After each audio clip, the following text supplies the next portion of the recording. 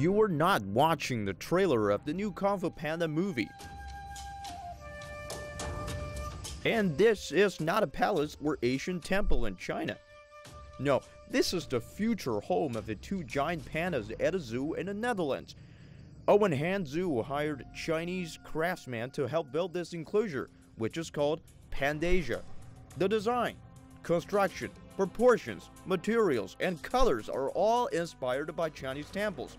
34,000 square meters exclusively designated for just two pandas rented from China.